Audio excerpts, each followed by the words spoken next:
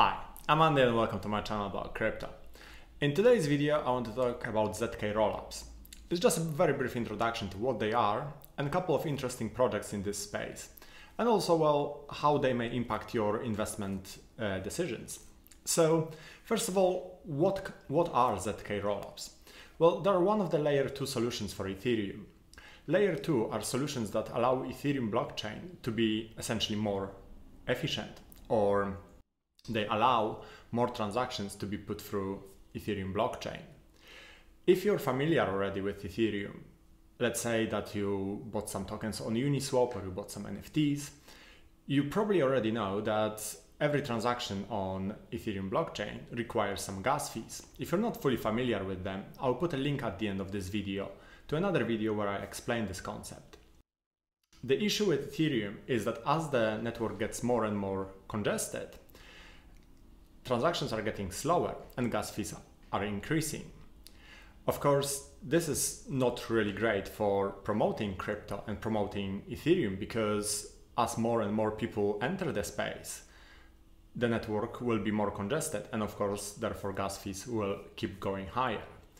There is Ethereum 2.0 coming, but we don't know exactly when it will actually be deployed. And we also don't know whether that will solve all the problems or not. At the moment, whenever the network becomes busier, transaction fees are going up and the network overall is slowing down, the transaction times are increasing.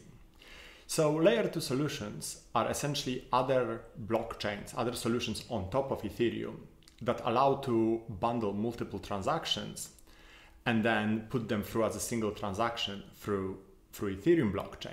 You may already be familiar with some of them, like for example Polygon. So what exactly is ZK-rollup? Well, ZK stands for Zero Knowledge Proof. Essentially this means that the whole transaction happens away from Ethereum blockchain. And something called Snark is used to take a snapshot of Ethereum blockchain before the transaction takes place, and then again afterwards. And essentially only the changes are being transmitted.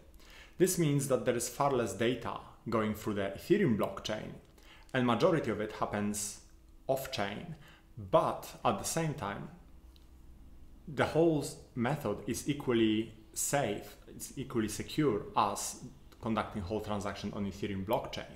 So you can see here Ethereum blockchain as being this main chain at the bottom. And then we can have multiple transactions within the single ZK-rollup transaction, which is then being transmitted to a single block on Ethereum blockchain. This essentially means that a lot of traffic that would normally have to happen somewhere here is being offloaded, and as a result, it allows to process transactions quicker and at lower cost. This is incredibly important for pretty much everything on Ethereum blockchain.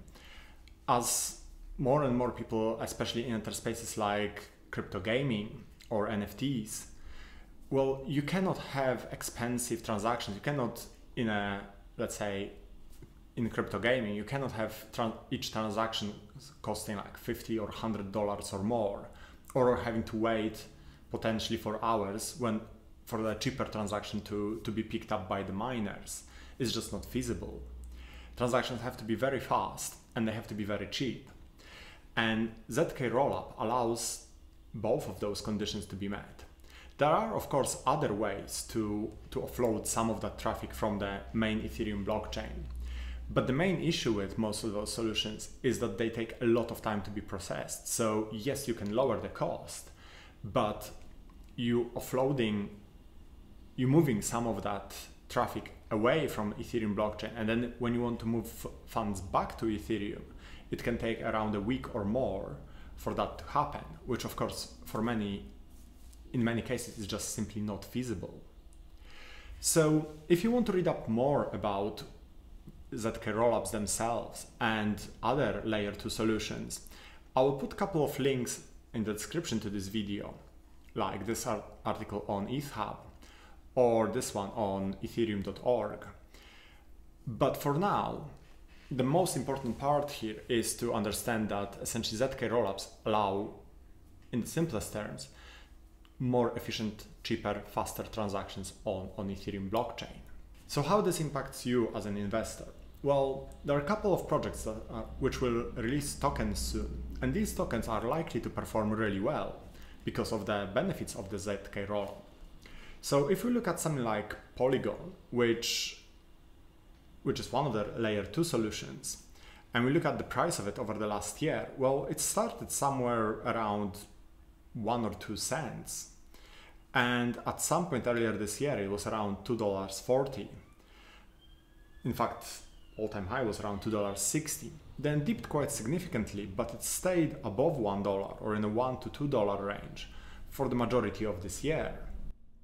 And even after the recent crash, well, it's still at $1.80. It's still performing really well.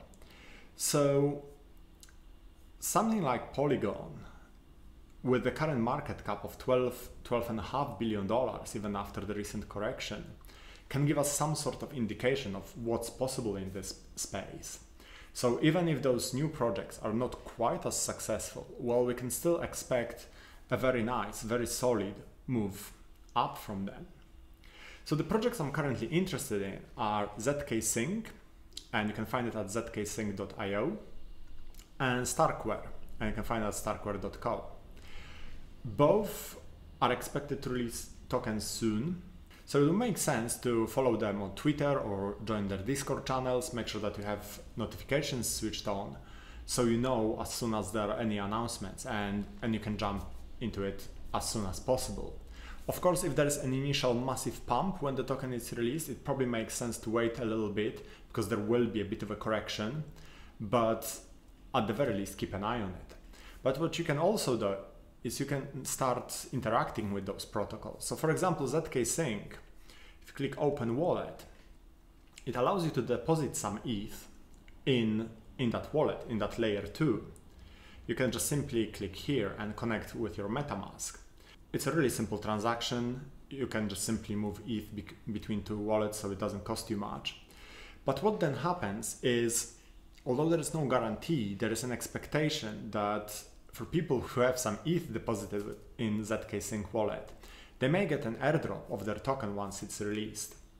So if you have some spare ETH sitting on the side, well, it makes sense to deposit it there, because you never know, you may essentially get some free money. I moved probably about half of my ETH in that wallet. To be honest, a lot of my ETH is in NFTs at the moment, but whatever I had left, I moved a fair chunk of it into zk-Sync because, well, hopefully that will give me an airdrop at some point. And there's also one more project I wanted to mention in this video. Like I said earlier, there are some other layer 2 solutions, but one of the downsides is that it may take a week or more for the funds to be moved back to layer 1. There is this project called Across, which actually allows you to move funds from Arbitrum to Ethereum mainnet almost immediately. And if they release a token, well, that token is also likely to do really well. Essentially, it's a competitive solution to what ZK-rollups offer. I don't know whether it will be equally successful, less successful. It's hard to tell, but it's certainly a very interesting project. And as far as I'm aware, it's the only project of this type. So again, you may want to join their Twitter and Discord and see when they will release a token and what can you do to invest in it. So just to sum up this video, ZK-rollups are essentially a solution that allows faster and more efficient processing of transactions on Ethereum blockchain. A couple of projects which will likely release tokens soon are zk-Sync and StarkWare, and there is a chance that you may get an airdrop of tokens if you deposit some ETH in zk-Sync wallet. And also I mentioned Across protocol because it's likely to be an interesting competitive project to the other ones mentioned in this video. So I think that's it for this video. I hope you found it interesting and useful. If you have any questions or if you have any suggestions, please put them in the comments. Also, if you would like to find out more about ZK-rollups and layer 2 solutions, please follow the links in the description. And otherwise, thank you for watching, and hopefully I'll see you next time. Thanks. Bye.